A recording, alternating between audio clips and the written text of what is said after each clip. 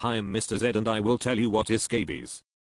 As we all know, scabies is a very itchy rash caused by the mite, Sarcops scabiei. Scabies occurs in both sexes, all ages, and all ethnic groups. In fact, it's estimated that at least 300 million cases of scabies occur worldwide every year.